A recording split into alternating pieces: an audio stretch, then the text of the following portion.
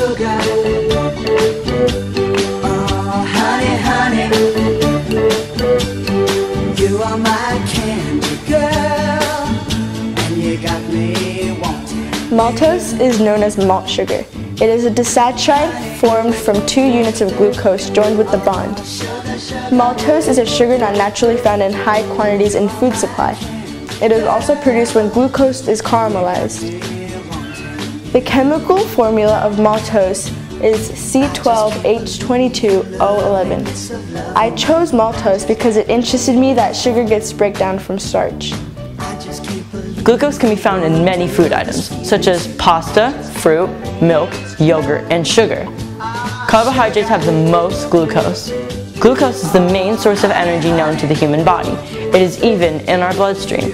Without glucose, many humans could not live because glucose is the main source of energy. Without it, we would not have energy throughout the day.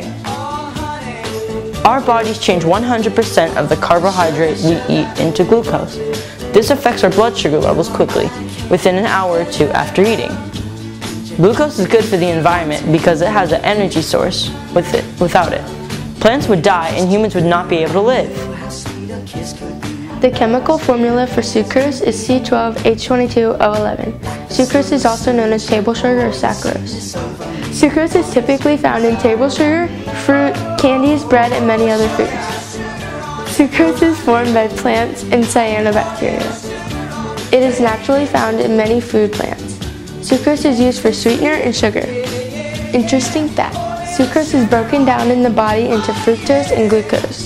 The average American eats about 61 pounds of refined sugar or sucrose every year.